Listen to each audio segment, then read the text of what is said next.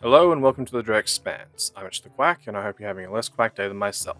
Today I'm going to be talking about what I think the old gods are, and I'm going to attempt to make this explanation as short as possible, as every time I attempt to write this script, the length just goes out of control. In World of Warcraft there are a lot of different ecosystems in the physical universe, from Ashen Vale to Stranglethorn Vale, Winter Spring to the Swamp of Sorrows. All of these ecosystems range in various different ways due to environmental factors enacted upon them. They are very similar to IRL ecosystems in that regard.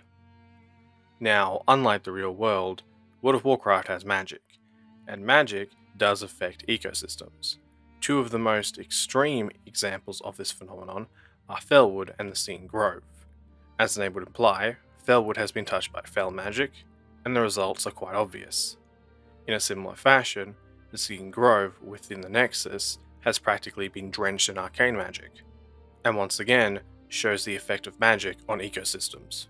For a more nuanced demonstration of how magic and environmental factors affect ecosystems in World of Warcraft, I would highly suggest flying around Draenor. Each zone and certain subzones within each zone demonstrate how diverse and varied ecosystems can be when affected by certain magics and or events that have shaped a world. With this basic concept established, do I think shadow magic, the magic expressly related to the old gods, can have the same effect on the ecosystems of World of Warcraft? Frankly, yes. The obvious proof of this is the Nightmare. Now, at this point I haven't actually gotten into the old gods, I've just re-established a very basic concept that has been in World of Warcraft since the beginning. The reason why I've done this is because, when coupled with the next concept, the old gods of Azeroth will suddenly make a lot more sense while simultaneously becoming an incredible enigma. Spore mounds, the living ecosystems. To cut a very long story short, when Draenor came into existence, the plant life and plant creatures of Draenor became the apex predators of the planet. The monumental amount of spirit of life on the planet had suppressed the elemental presence, and a lot of flora and fauna had started to grow. The thing is, the element of spirit has a specific effect on flora and fauna. It accelerates growth, evolution, adaptation. Think about what happens to the Gorm that don't naturally ingest anima and what happens to them when they do. They get bigger, more aggressive, and if they find a potent enough source of anima, they gain sentience. This is exactly what happened on Draenor, except the creatures that became highly aggressive were described as a carnivorous invasive strain of plant, and just overall they were 1,000 times more effective and dangerous than the Gorm. Fun side note, in one of the weekly dungeon quests, a broker describes the potential uses of the Gorm. One of these uses is as a weapon, as in leave a few on a planet, allow them to breed, and watch the carnage. But anyway, back to the spore mounds. These plants, due to their exposure to spirit, went from creating vast and diverse ecosystems that spanned Draenor in search of sustenance, aka the creatures of Draenor, to ravenous living mountains of tangled brambles and noxious pods, that eventually tapped into Draenor's elemental energies directly while looking for water. When these plants started to feed off these potent energies directly, the final transformation happened. Sentience. These carnivorous plant mountains, ecosystems, spore mounds, literally gained, and I quote, a communal sentience. Hive minds. These living hive minds, which encompassed all of the flora on Draenor, and did connect to other separate hive minds, were called the Evergrowth. Koth. Basically the Green-Black Empire. Now, with everything I've said so far, does a bunch of living, shadow-corrupted mounds of flesh, creating bugs and fleshy abominations, and feeding off the elements and a world soul make a lot more sense now? And if the Titans did figure out a way to reverse the corruption of certain plants, does the origin of most of Azeroth's plant life and the Emerald Nightmare's effectiveness and persistence also make sense? I mean, I would really like to go into fossil archaeology and explain how revealing those artifacts are when cross-referenced with the concepts of the spore mounds and Draenor's flora, but every time I try, it takes nearly 2 hours. So I'm really hoping at this point the idea of a shadow-corrupted ecosystem slash spore mound slash evergrowth turning into an old god is quite solidly understood, because that is my base understanding of what the old gods are. Highly dangerous living ecosystems that were corrupted by the shadow, that eventually became unrecognizable as plants and turned into the fleshy mounds that we know as the old gods. With that said, I can imagine there are a few people disappointed at this explanation, especially considering the Cthulhu cosmic horror aspects that have been connected to the old gods and the fun possibilities surrounding those ideas. The old gods just being angry plants does seem to take away from the grandeur of their villainy. With that said, I'm in the opposite camp. As I mentioned before, this explanation simultaneously explains the old gods, but also makes them incredible enigmas. And honestly, where we may understand one aspect of their story, there is still so much more to understand. For example, if the old gods' forms are just shadow-corrupted plants, okay, but what corrupted the plants in the first place? Or, more interestingly, what part of the ecosystem was corrupted? And could this explain the fifth old god? Or, on a more speculative note, who is actually in control of these ecosystems? My main reason for making this content, other than it being overdue, is that in the Hidden History of the Drust I mentioned the idea that Yogg-Saron may have been a podling, and or something akin to them, and I was adamant that N'Zoth was basically a squid. The reason why I mentioned these is because if my understanding of the old gods is correct, then there is a very real chance that it's possible to figure out what specific parts of each respective ecosystem were corrupted by the shadow and eventually turned into the old gods, or in N'Zoth's case, what may have taken over these ecosystems. So, from the top, following the line of lore related to N'Zoth's origin, we start with Draenor fishing. Yes, Draenor fishing.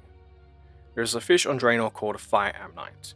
An ammonite, just for reference, is basically a squid.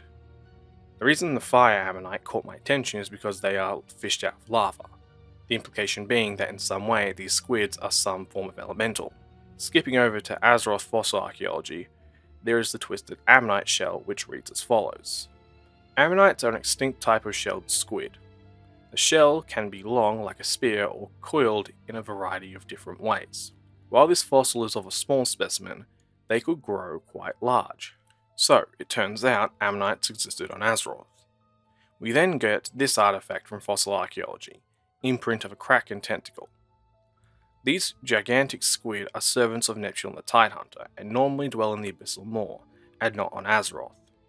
The fact this imprint is fossilized in ancient stone suggests that the mighty creatures have been visiting this world for millennia.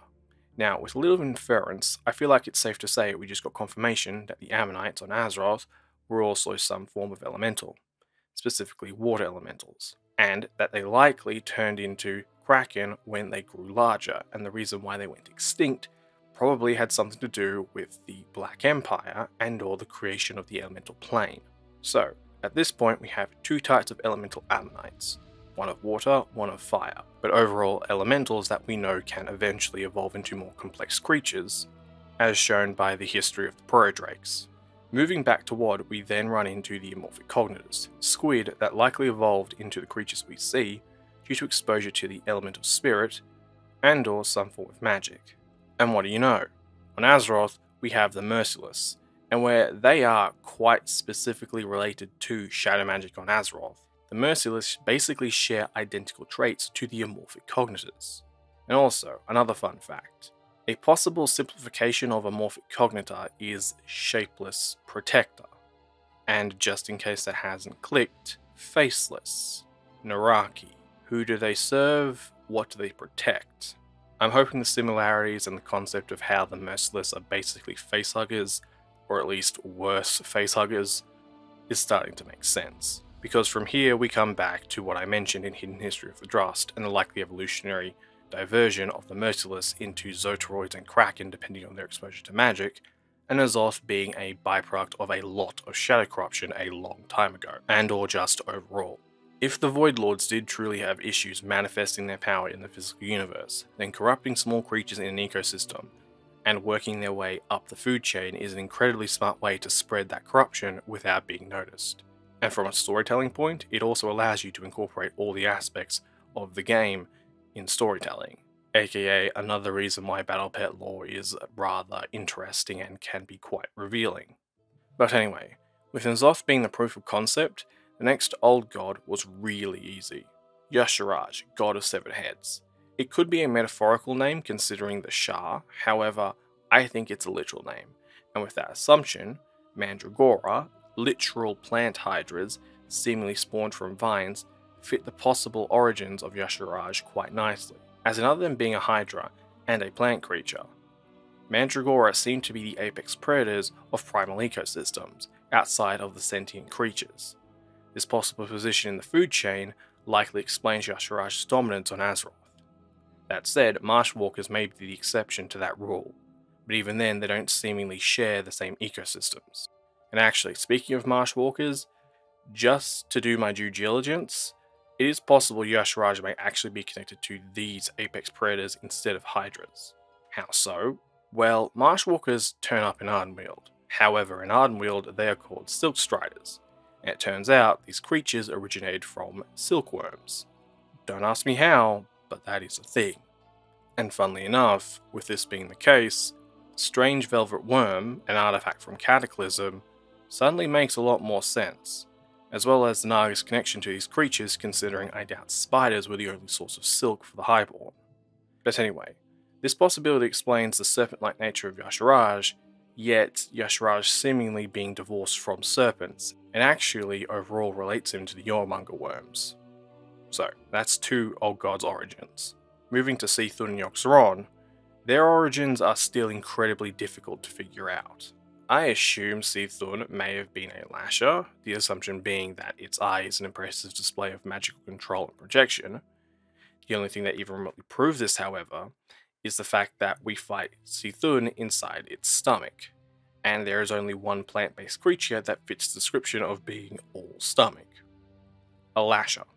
As for Yogg-Saron, I originally assumed he may have been some form of crab spider, considering his seeming connection to the Nerubians and the Makura. With that said, I eventually settled on him possibly being a podling, and or possibly a warped amalgamation of podlings, because they both share two key traits. The first trait being the Maws. Yogg-Saron's body is basically an amalgamation of Maws, looking to feed on whatever gets close. The podlings are basically the same, bar being amalgamated together. Instead, they act like a swarm of land piranha overwhelming whatever they choose to feast on. The other trait, which for me was the dead giveaway, is that both are incredibly deceptive. Yogg and his deceptions need no introduction. What Yogg-Saron managed to do with Lhok speaks volumes to how cunning the old god is. The podlings, however, you don't really see their deception until Wad and the Gloomshade Grove, where they literally convince you to walk deep into their territory with the express intent of eating you alive. This is a shockingly notable trait because pretty much none of the other plant life on Draenor, even the Botani, attempt such a feat. Couple this with the fact we fight inside Yogg-Saron's brain, and the podlings looking like they're designed to just be a head, and the overall similarities add up, even though I will admit they are a bit sketchy. So, assuming everything I've said so far is correct, then the old gods we fought, or more precisely their forms, likely originated from a Lasher, Mandragora, an Ammonite, and something akin to a podling, and over time, due to the corruption of the Void Lords and shadow magic, they grew into the massive horrors we fought. Here's the thing though, if these creatures are the original forms of the old gods, then as I mentioned, the questions of when and who corrupted them comes to mind, as well as who is in control. And where I know that may seem like a self-explanatory answer considering most of the lore we already know, I want to challenge that knowledge by pointing out the dungeon that really got me thinking about this. Seat of the Triumvirate, the dungeon that was introduced in 7.3. That we knew was going to have some important lore inside considering it was introduced during a patch. In the case of Seat of the Triumvirate, the forefront of the story focuses on Illyria, and how she absorbs Shadow Naru's power and gains her shadow form. In the background of this story, however, there are some very interesting implications made about shadow magic, which raise a plethora of questions when you think about the old gods. What am I talking about? Well, basically, Seat of the Triumvirate seems to go out of its way to show that not all creatures of the shadow want into the physical universe. Not only that though, it also goes out of its way to show that where the creatures of the shadow are dangerous, creatures from the physical universe wielding shadow magic are just as dangerous and can also quite easily be the cause of void incursions of their own volition. No whispers or madness required. Now, at this point, considering everything I've been through so far, from Spore Mounts to the origins of the old gods, I'm hoping the question of who is really in control has started to sink in. Because when I personally started to reflect on what we already know about the old gods after considering all of this, most of the information we have seems to be either superficial, contradictory, or implicitly begs questions about other factors that might be at play. For example, we have one description of the Void Lords and the Old Gods' intent being the consumption and destruction of everything in the universe, and we even have the story of the Ethereals, Dimensius, and Koresh to back this up. Yet we also have the apparent reason why the Old Gods were created, which was out of jealousy on the Void Lord's part, because the Titans could create life, which, strangely enough, was actually backed up in Ny'alotha by the Maw of Gormar and Il'gynoth. How so? Well, from the top down, the boss chambers of the Maw of Gormar were the Maw itself, which contained a chamber for Shadar the Insatiable, a room that literally contained the equivalent of stomach bile, the War of Decay, where we fight Drestigath, who, for a lack of a better description, seems to be what happens when intestines get really, really angry, and where I know you can imagine what comes next, this is where things get weird. On the last floor we get the spawning chamber just outside the Chamber of Rebirth, which contained Il'gynoth, who, throughout his fight, keeps talking about his perfect body. You dare scar perfection! The Maw of Gormar seems to be an incredibly twisted attempt at creating / rebirthing life, which fundamentally contradicts the Void Lord's apparent purpose of consuming everything. This isn't mentioning in what we learn thanks to the Pillars of Fate, the physical universe seemingly has an atrophying effect on creatures of shadow, which makes them incredibly weak when they enter the physical universe. Now, admittedly, this could be thanks to the magic of order, or it's a phenomenon that could give an explanation behind the Void Lord's need to constantly feed in the physical universe, but even then it raises the question of why would they want into the physical universe in the first place? Is the ability to create life that important to them, or are they genuinely that spiteful? And I haven't even mentioned the enemy infiltration preface, which seems to indicate the Shadow is apparently more preoccupied with seeing the future and its 1,000 truths than anything else. Not forgetting to mention, it seems as if the Nathrezim have set up the Shadow to be the enemy of basically every magic, whether they are the true threat or not. And that's just the Shadow end of these questions. Remember what the Spore Mounds managed to do? As in tap into magics, gain sentience, etc, etc? Here's the question for you. Do you think a plant that is practically eating everything cares what type of magic it consumes? Or do you think it's just going to adapt to consume that magic?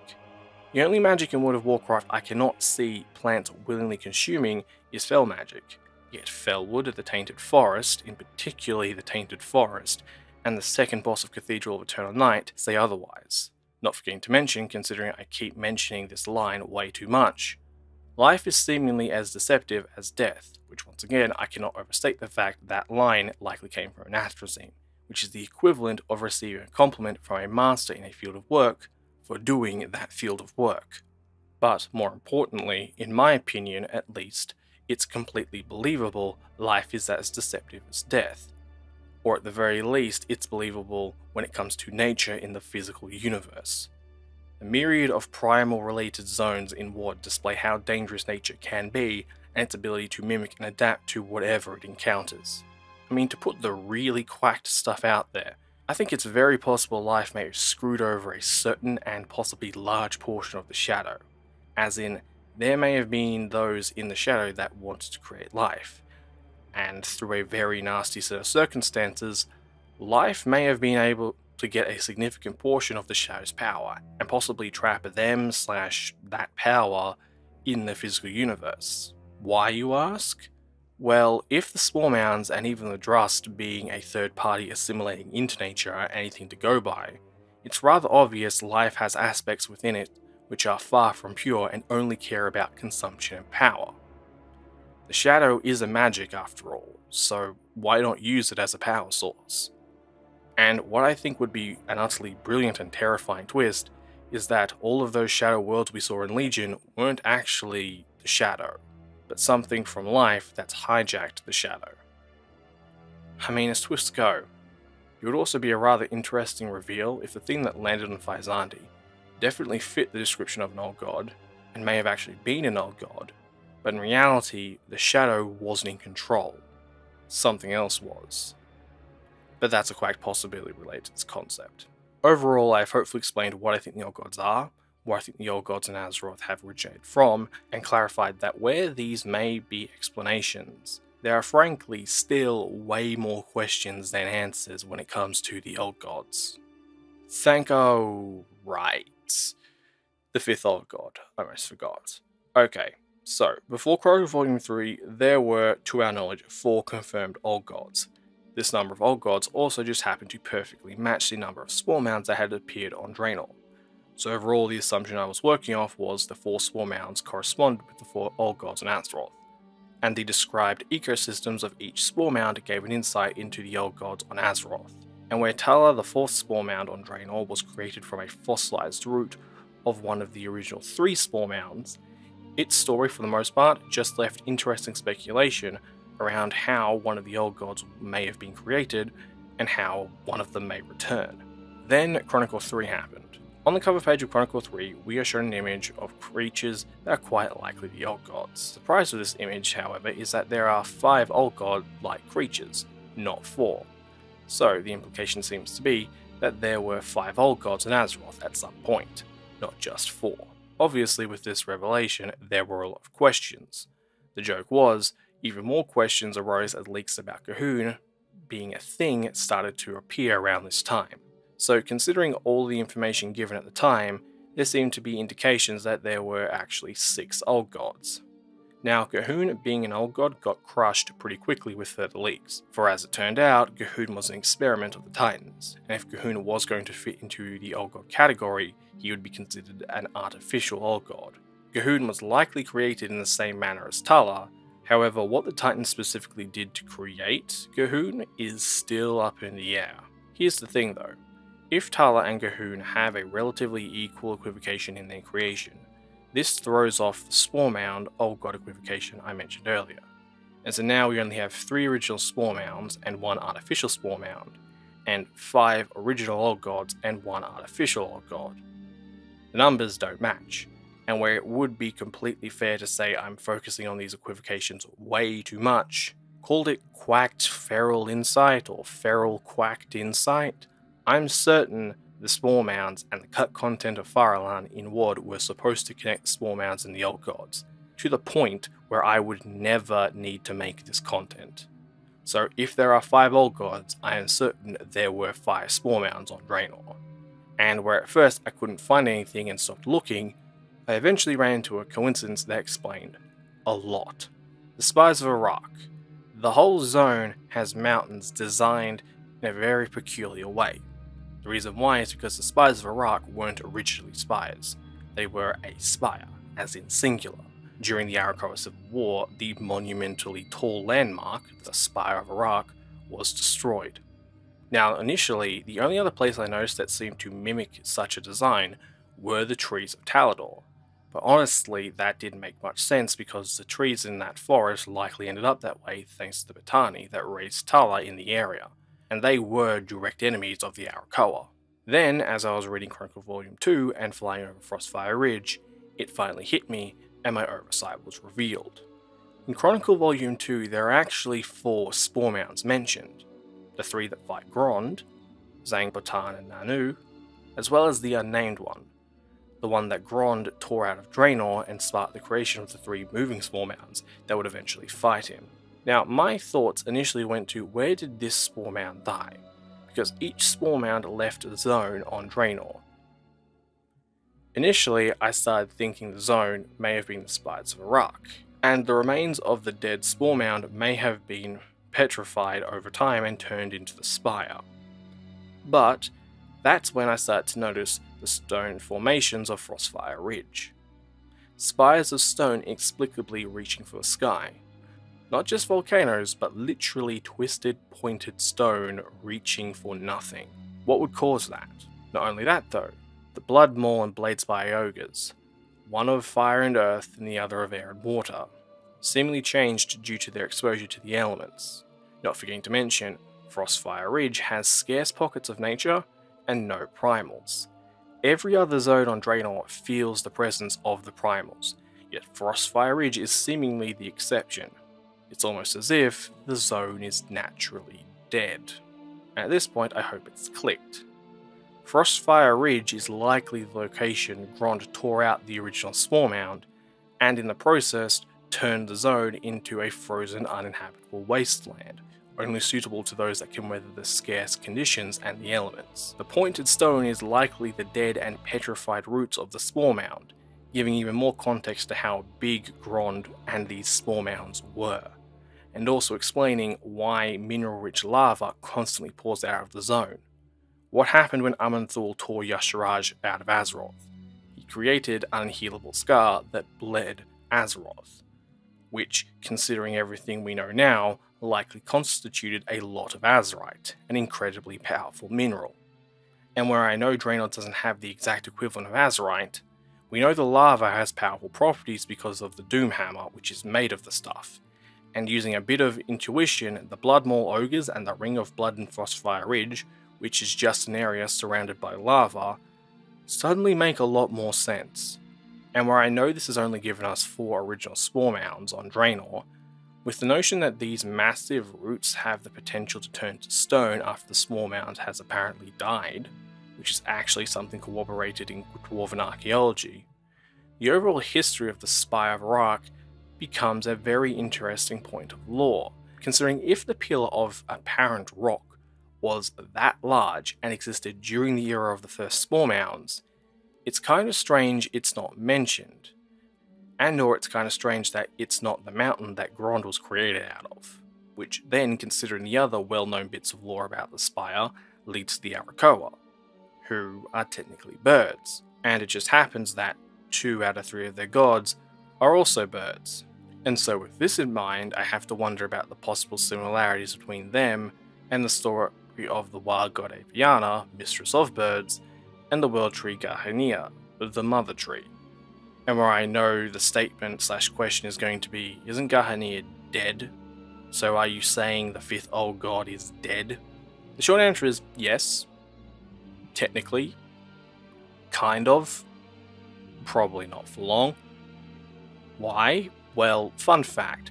Resto Druids were carrying around a branch of Gahania, all of Legion, and in the information given about Gahania in the Order Hall, it's mentioned Aviana has been attempting to restore the tree since Cataclysm. So yeah, assuming my understanding of how the old gods are formed and their connection to the spore mounds is accurate, we may have at least partially confirmed what / who the 5th old god was, and how it may return, while also raising a crazy amount of questions about what actually happened to this old god, and how it ended up becoming the Mother Tree of Azeroth, and with its destruction, almost destroyed Azeroth entirely. And I mean, thinking about it, Y'Shaarj, Yogg-Saron, C'Thun, N'Zoth, and Gahania. Jeez, it's in the naming scheme. And on top of that, when you consider we have the Battalion on the loose on Azeroth, crazed extinction-minded keepers turning up in BFA, possibly some really weird connections between the Shadowlands, the Razorfen, and the Quillbore, Thros, as well as the Drust turning themselves into Botani, I'm starting to think that possibility of an Emerald Dream X-Pack I mentioned in History of the Drust, or at least a patch, is a lot more likely than I first thought. Thank you for watching.